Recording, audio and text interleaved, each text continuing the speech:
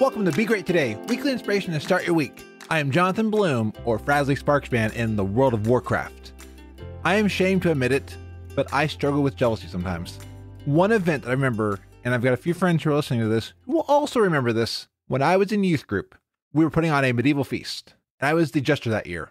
I admit it, I let my jealousy get to me. There was another kid in there named Zach, and Zach has amazing skill. Zach is someone I've looked up to. Zach was always popular. Zach had an amazing ability that I wanted, and I let my jealousy get to me that one night. I've apologized to Zach, but I still know that it does not make up for what I did. And Zach, if you're listening, I really am sorry for being a complete jerk to you that night. I was jealous. I should have been happy to be a jester, but I let my jealousy get to me. Theodore Roosevelt is quoted by saying that comparison is the thief of joy. And that is absolutely true. When you compare yourself to somebody else, you only see their strengths compared to your weaknesses. You don't see the strengths that you have in the ways that you are an amazing, unique individual. You only see what you don't have, or what you think you don't have. Jealousy makes you wonder on life's purpose. Am I really doing it right if everybody else is getting credit for what I'm wanting to do?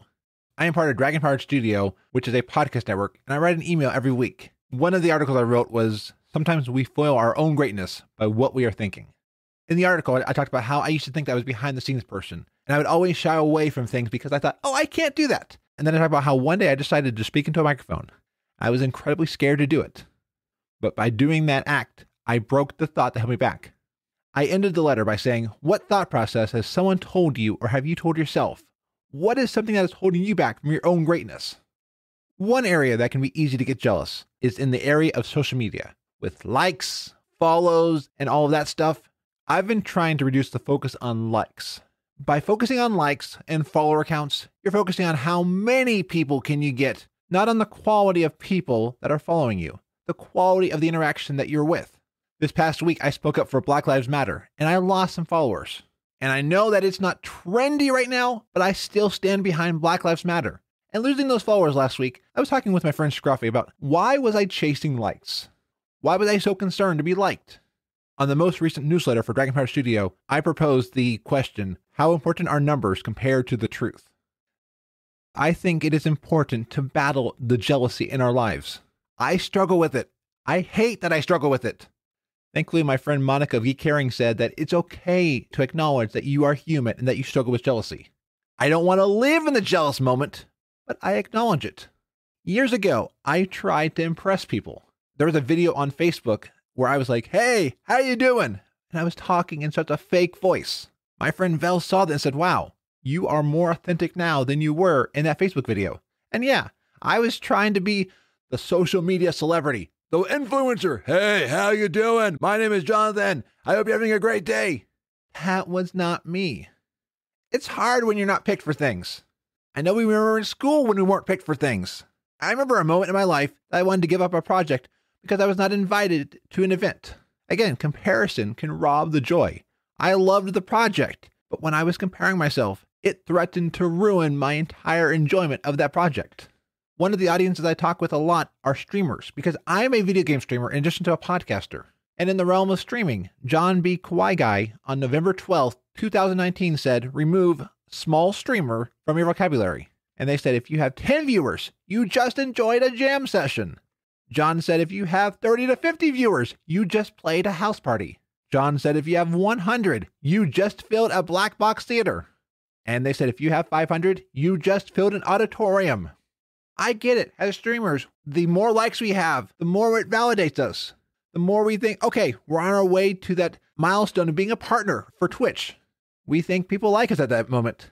So on the other hand, the more viewers you have, also the more pressure you have. The harder it is to keep your chat moving and interactive. Some nights my chat's empty, but it's nice sometimes having the ability to talk and have deep conversations with my chat. So if I'd be like, oh, hi, oh, hi, oh, hi, oh, hi, oh, hi. I want the more views for like that partner status. Absolutely. And I get it. Having less views, having less likes makes us feel like an imposter. It makes us feel like we haven't made it. The podcast Geek Caring shared a quote by K.S. Wiswell that said, the thing about the imposter syndrome is that you are not an imposter. You just feel like one. But you have every right and qualification to be there. Imposter syndrome loves looking at, oh, look how many views you do or don't have compared to somebody else. And it makes you want to stop going on. It makes you want to stop moving forward. At Blizzard Entertainment, my friend Lance puts these motivational coffee quotes on the different coffee pots during normal non-quarantine times, of course. They posted one by Elizabeth Kubler-Ross that says, "The opinion on which people have of you is their problem, not yours." And that goes to even more than just the views. But yeah, you don't need others' opinions on you. Lance posted another one that says, "So what if no one believes in your dream? You don't need them to. It's yours. We let the views, we let the follower counts, we let those rob us of that dream that we have." I ask myself, why do I stream? Do I stream for views?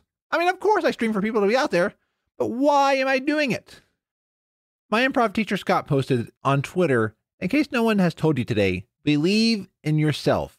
And these 5 letters are highlighted in red that say, "Be you." I got a fortune cookie that said, "If you don't enjoy what you have, how could you be happier with more?" That is so true. If I can't enjoy the amount of viewers I have or the amount of listeners I have, how could I be happier with way more viewers and listeners? I'm trying to remember who shared this next thing with me. It was either Scott, Stephanie, or Scruffy, but it's a picture of 2 individuals that are mining for gold. On the right side of the picture is a bunch of diamonds. You see one of them is mining and mining and mining, and they have a little ways to go. The other one is walking away from the wall, and if they had just picked at that wall just a little bit more, they would have hit the diamonds. The quote says, "You never know how close you are, so never give up on your dreams." Again, jealousy wants to rob us of our joy. Jealousy wants to make us be like, "Oh, wow, I don't have the views of this person. I don't have the influence that this person has. What use am I compared to that person?" Do you know how many people are there for just a little bit? They're sprinting and sprinting, but then they give up. They have it all, and then one day they're gone. If you or I stop now, before we make it, who will be there when the other people that you're comparing yourself to are gone and someone needs someone like what you or I can provide? I will end with one more quote that I saw by Anthony Mario Zamora of a whale that is under the water thinking, "Do I really make a difference?" Above the surface, there is this turtle that is enjoying a rainbow that was made because of the whale blowing out of their blowhole. I'm not saying for us to be blowhards and all that, but what we do, we may not see the difference that we make, but somebody else does. So this week, I want to encourage us all to not let jealousy stop us. It's okay to be jealous. It's a natural human inclination. It doesn't make us bad for feeling jealous, but when we acknowledge it, we can't let it stop us.